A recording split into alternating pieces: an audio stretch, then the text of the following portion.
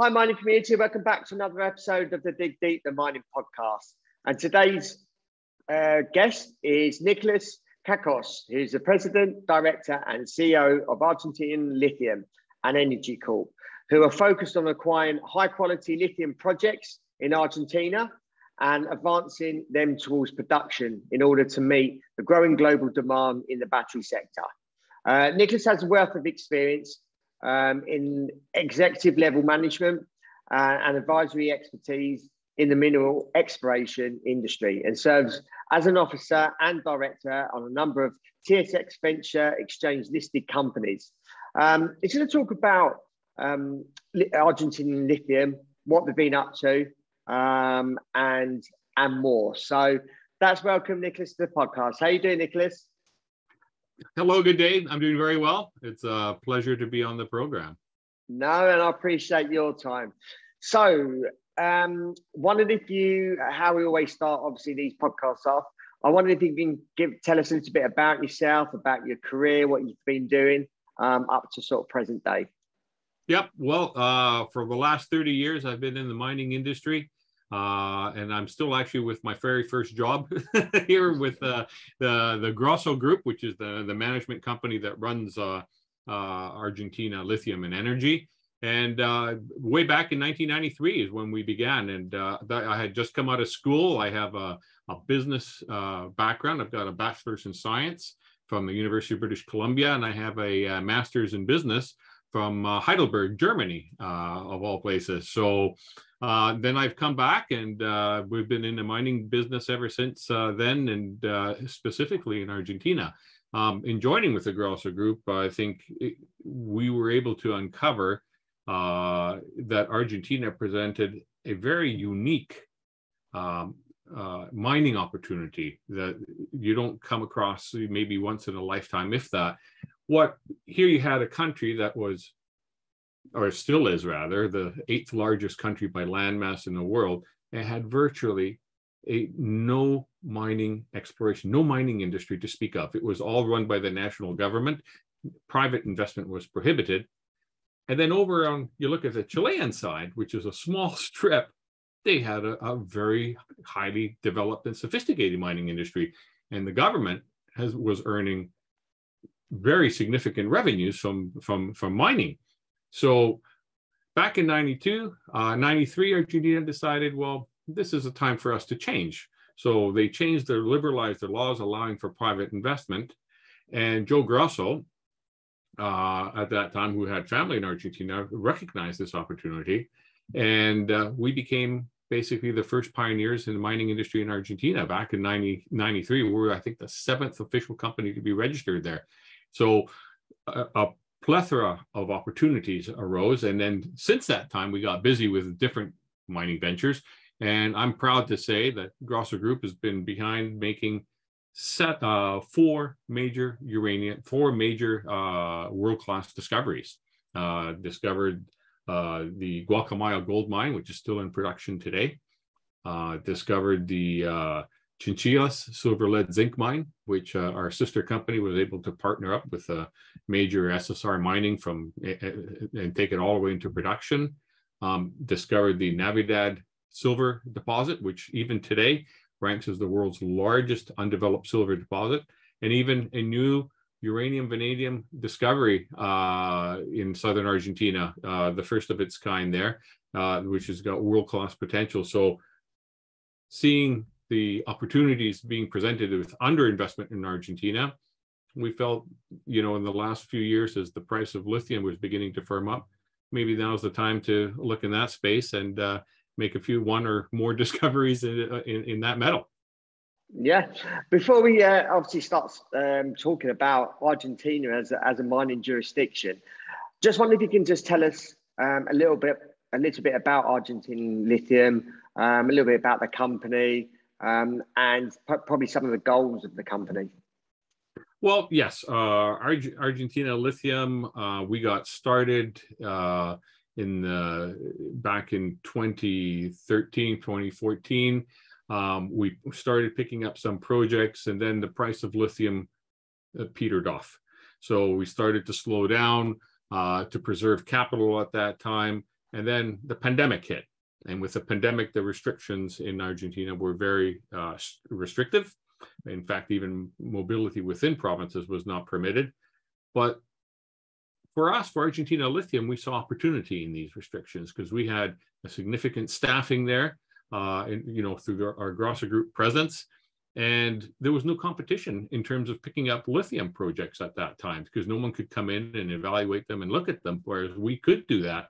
And that's exactly what we did. We started a couple of years ago acquiring high quality projects. And as the price of lithium was beginning to firm up, because it's the demand for it, especially in electric vehicle batteries components, has been recently exploding. So the demand for lithium has been really going up.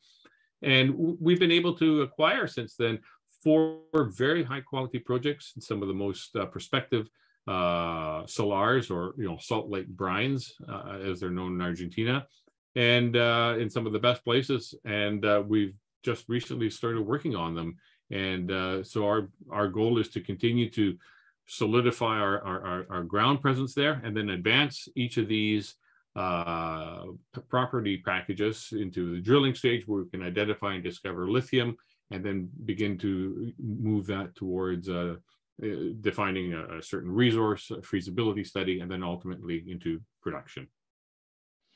You recently made a new acquisition. I just wonder if you can just tell us and the audience a little bit about that. Yes, we made an acquisition recently. It was part of our flagship project, the Recon West project. And this Salt Lake is actually a very, very high profile one. It was just a few months ago that Rio Tinto, one of the world's largest mining companies, they paid $825 million to be positioned in this salar. And then subsequent to that, they made an announcement that they have teamed up with Ford Motor Company to be able to supply them with lithium that comes from this salar. So this is a salar that has a very large company presence there, and we know that there's lithium there. There's another Australian company there that has also defined a deposit there and is also moving towards production. And these are the kind of projects that we've been able to accumulate. And then recently, the government listed for public bidding a very prospective piece of property that was contiguous with ours and contiguous also with Rio Tinto's land. And we were successful in acquiring that in the summer. So we paid $2.5 million to acquire that. It's now part of our package. And, with the drill program that's ongoing, we've already announced our first hole, and we have discovered the presence of lithium at grades that are very comparable to both our neighbors, Argosy Minerals and Rio Tinto's. And we have an ongoing drill program. And as if we continue to get these kinds of results, I think we're going to be sitting in a very, very secure position, and our shareholders will be very, very happy. Yeah, certainly. I just wonder if you can just tell us a little bit about the drill program. Well, the drill program is a 9-hole program. We're permitted for 9. We intend to drill anywhere between 5 to 7 drill holes, I think. And I believe we've completed drill hole number 5 now, and a couple more holes to do. We expect to complete that probably by the end of next month, end of October. And then after that, results pending, of course, our goal is to be able to move towards a resource definition, which we could have probably by first quarter of 2023. And then after that, move towards pre-feasibility study. So, and what's been the real game changer here with lithium salars is that now, in the past, the way the lithium was extracted, that these liquids and these resources were laid out on big flats and allowed to evaporate and to extract the lithium there. And that had all kinds of costly processes involved with it. It took a long time. It was expensive. And depending on the chemical composition that was in each particular salt lake, it was feasible or not feasible. And you needed a really high grade of lithium to make that work. Well, the last few years, we've seen the emergence of what's called direct lithium extraction technologies. And these are they work like with osmosis. There are chemical ways of actually just attaching and removing the lithium, and some of these are extremely effective, removing up to 95% plus of all the lithium from the brine, and they can work at grades that go down to as low as 90 milligrams per liter. So they can make everything, most of the salt lakes here, really quite productive. So as this technology also continues to advance, I think this is giving Argentina Lithium a very unique opportunity to not just make a new lithium discovery, but to be able to extract it in the future in a relatively economic way. Yeah. Wonder if you can just tell us a little bit about mining in Argentina. Obviously, you mentioned that you're the first company back 30 years ago. How the mining industry sort of, I suppose, developed over that time from when you first, I suppose, entered the country to what it is now, and I suppose what improvements do you see for the future in terms of mining in Argentina? And obviously, you probably don't want to give away all your secrets, but I just want to know, and I suppose the audience would do, how the industry has developed in the country. Mining was really quite something else. Back in '93, when we got going, and we were the 7th company to get incorporated at that time, was virtually unknown. Everybody there were either gauchos or farmers or in agriculture. That's really where the main industry was. But we worked closely with all levels of government. We made a significant contribution to help them devise and put together mining regulations and mining laws. And since then, Argentina has actually come quite a long way. They have they've become quite sophisticated in terms of regulation. It's all very provincially run, not too indifferent than the way things are done in Canada. In fact, the resources belong to the province. So there are some differences from one province to the other, but in general, things have been really quite good. But it's still very much quite undeveloped, especially when you compare to other peer countries like Chile. There's been a lot of new discoveries in Argentina, and I think from an economic point of view, Argentina, is constantly in need of revenues, for government revenues. And I think, what we've seen over the last 3 decades is, as governments come and go, both left wing, right wing, centrist, whatever stripe they may be, there's one consistent theme that we've always seen is there's strong support for mining. And that's because they see that the potential revenues that can be generated for the government. So we've seen that support there, and specifically for lithium in northwestern Argentina, where the lithium triangle exists, and that's that triangle basically defines a part of southern Bolivia, eastern Chile, and western Argentina. About 60% of the world's lithium reserves are situated here, but Argentina is the most underdeveloped. So the 3 provinces that are quite that are prominent in this area, again, support not just mining, but support the development of lithium very strongly. So it's a great place to be. It's a great place to meet new discoveries. It's rewarding, not just financially for shareholders, but as a president of a company, it's also rewarding aesthetically, in that making a discovery out of nothing and creating jobs is for local people, and revenues for locals and for government is a very satisfying feat. Yeah. And what are the perceptions of the locals and Argentinian people? Obviously, some of the, I suppose some of the stakeholders, and I suppose the local communities that are near mine sites, and obviously potentially benefit from that. What's the general feeling from the Argentinian people, especially if they haven't had mining on their doorstep and now they have? Yeah, did they understand mining? Most people in Argentina, simply because of the lack of history, don't understand mining. And we understood that early on, 3 decades ago, before ESG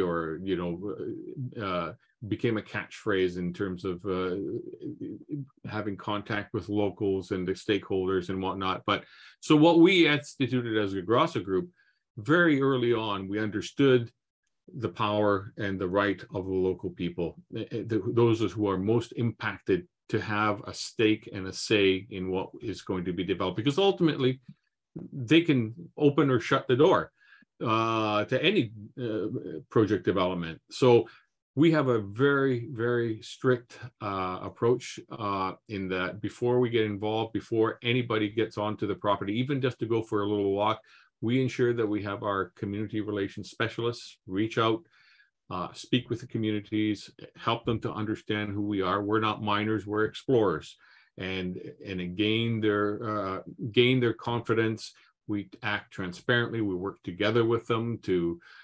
We try to get communities to be involved when we do environmental studies, water level testing studies, so that there's a participation and a transparency where we can gain their trust. And then afterwards, we also, of course, are very careful to ensure that we employ as many people as possible from the local communities, especially those most impacted by it. And as we move forward, when we if we have to transact the project to someone else, we try to advocate on behalf of the community. So it's a very careful, painstaking approach, but it's a necessary one if any project is going to see be able to move on, become successful. Yeah. So what's the outlook, say, over the next 6 to 12 months, both from a financial perspective and both from a operational perspective? Well, I'm very optimistic. I'm optimistic. Stepping back, just looking at the price of lithium, a few years ago, it was just a few $1,000s a ton. It's over $70,000 a ton now. The price of lithium has gone through the roof, and it continues to be going up high and sustainably, driven, of course, by electric vehicles, especially those electric vehicle battery needs in China. Secondly, with us, we've completed pretty well the first phase of our company objective, in that we've been able to assemble 4 excellent projects. And now we're at the phase where we're beginning to drill test these projects and to identify lithium. With Rincon West, our flagship project, we've made a discovery of lithium already. And as we continue with our drilling, hopefully we'll be in a position where we can be moving on to a resource calculation. So this is going to happen over the next 6 months. This is extremely exciting. And then after that, we'd be looking to pairing up with the direct lithium extractor, setting up perhaps a pilot plant, and testing a pre-feasibility study to do some early economic understandings and studies to test the economics of a potential project here. So I believe the next 12 months are going to be extremely formative for us. And as we're sitting right now at a relatively small market cap, as we move through these landmarks, I believe that we're going to see a significant revaluation of our company's market cap by the market. Good. And lastly, just wondered if there was anything else that you want to share with our audience who are all around the world. Is there any sort of last thoughts, and maybe why people should look to invest in you? Well, investing in a company like Argentina Lithium that has, what really sets us apart from all the others is our history. Our 30-year history, and Grosser Group, basically the management team behind this company. We understand how to work effectively there. We have contacts at all levels of government, from municipal, provincial, and federal, throughout the mining industry. We have a very good understanding how to work with the local communities and ensure that a project moves on to success. It's one thing to make a discovery, it's another thing to be able to move it forward successfully. And we've been able to do that 4 times before already. And I believe with Argentina Lithium, we're going to do that with a lithium project, hopefully more than once too. So this is, like I stated earlier, it's a very exciting time to look at Argentina Lithium and to consider involvement with it. Yeah. Nikolas, really appreciate your time in sharing the story and telling us about Argentina, the mining industry, and obviously Argentina Lithium. So obviously wish you well in the future. If our audience wants to reach out to you, if they've got any questions, how can they go about doing that? Are you across any social media platforms? Yeah, we're all over the social media platform. Our website is a great resource. You can reach out to us. There's an email And then you can either request, I'm happy to speak with people. We also have a very strong investor communication program. Sean Perger is our chief there. And we're extremely responsive and always happy to speak with shareholders or potential shareholders. Yeah, great to hear. Well, thank you again for your time. Those that are listening, hope you enjoyed that episode. And obviously Argentina, I'm not sure if we've had many miners on from that have been mining in Argentina. So I think it's a first. So obviously have a look at Argentina Lithium. Reach out to Nikolas if you've got any questions. Please share this episode amongst others around the world. Obviously, lithium is needed for the battery revolution that we seem to be moving into. So really appreciate your time. Thank you for listening. And until next time, happy mining.